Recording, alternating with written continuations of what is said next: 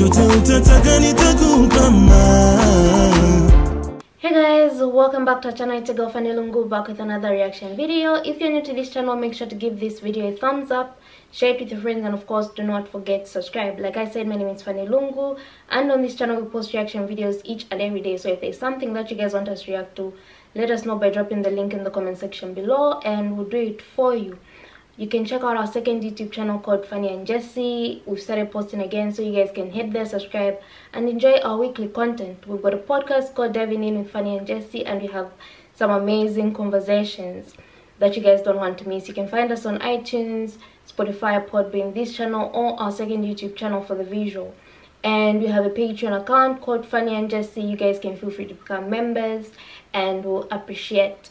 A big shout out to the people that keep on subscribing, liking, commenting, sharing. You guys are the best. We wouldn't come this far without you guys. We're almost reaching 17,000 subscribers, and I'm just excited. You guys are the best. So thank you a million times. So yeah, I hope you guys are doing alright, and may you stay blessed. A big shout out to the person that suggested this. Today I'm going to be reacting to Khalid Yasin, who were Luke, John, Matthew, and Mac. So without wasting time, by the way, check out my blog, Morning Coffee with Fanny. I have some amazing posts that you guys don't want to miss. That I think they're amazing, so I'm sure you guys will enjoy them as well. Otherwise, without wasting time, let's get into the video. Matthew, Mark, Luke, and John, who were they? Matthew who? Mark who? Luke who? And John who? What were their last names? When did they write? Did they know Jesus Christ? Did they walk with Jesus Christ? Did they eat with Jesus Christ? Did they talk with Jesus Christ? Did they even meet Jesus Christ? The answer is no, no, no, no. Conclusively. The earliest of them that wrote 40 years after Jesus Christ, so they never met him. The last of them wrote 80 years after Jesus Christ, never met him. The other thing is, all of them seem to have written the gospel according to. Now, when you write a letter, do you sign it according to? According to is the third party. If Joanne or Jackie or Bobby or Johnny told me something and I wrote it, I would say according to Joanne, Jackie, Bobby, or Ronnie, according to. But those four people would not write a letter and in front of it say Jackie according to Jackie and not even write her last name. Because if Jackie wrote me a check and only said Jackie, I couldn't cash it. And if I was a policeman and I stopped Jackie on the road and she had a license that only said Jackie, she's going to jail.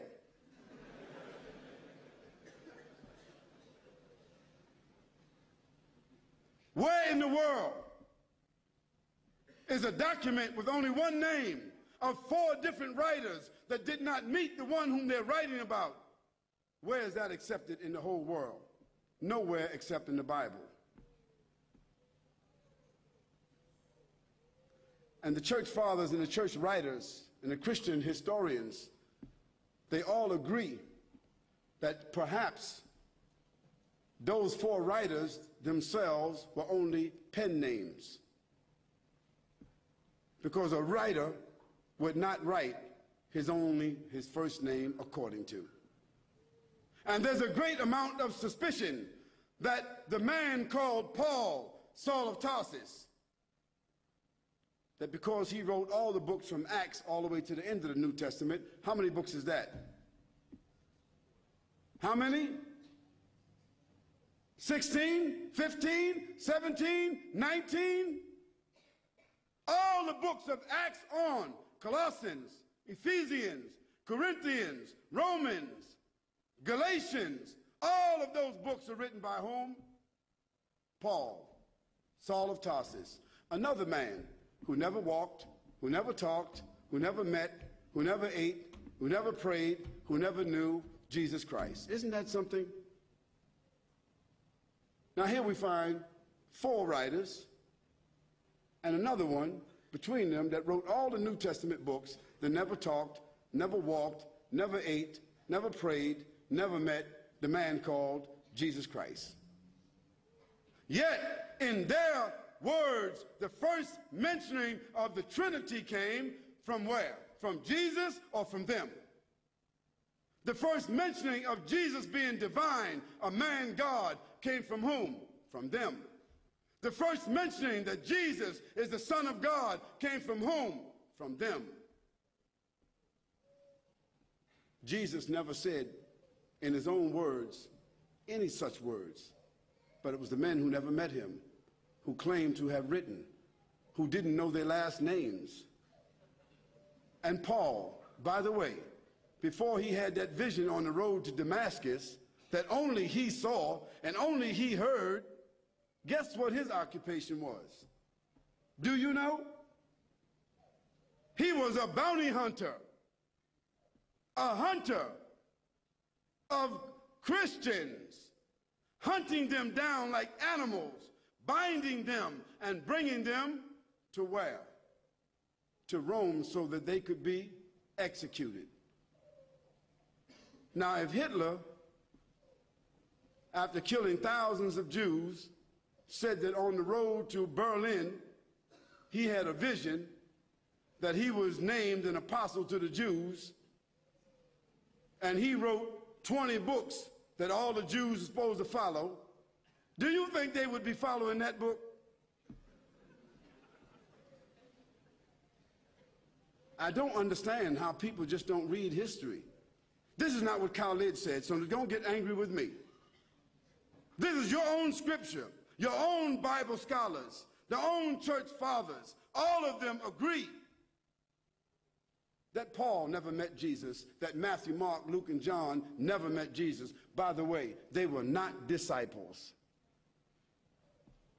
nor were they walkers and talkers of the disciples. They were just writers and historians.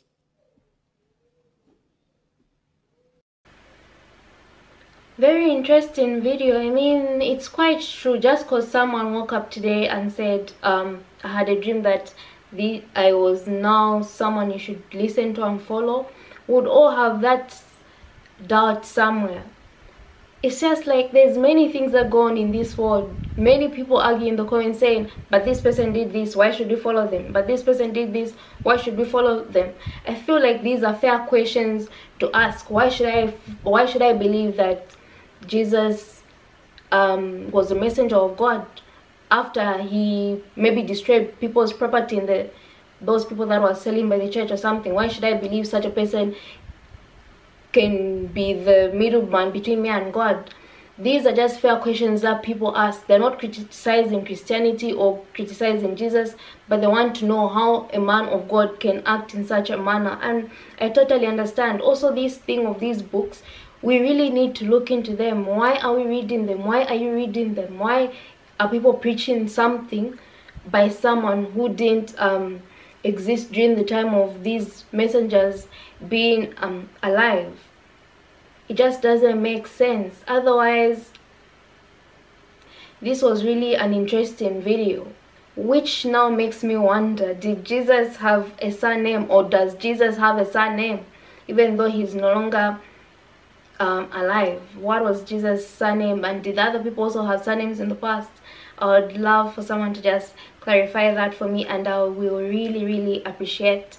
Otherwise, just filter the information you get. Don't just say just because I've seen it on TV it's right. Just like how they advertise different detergents, but when you buy them, they don't even make our clothes white or as clean as they sold to us. Otherwise, so that's that. Always filter the information that you get out there for your own good and for the people around you. Otherwise, like I say, always read. There's knowledge in books. Make sure to give this video a thumbs up, share it with a friend, and of course do not forget to subscribe, and I'll see you in my next reaction video.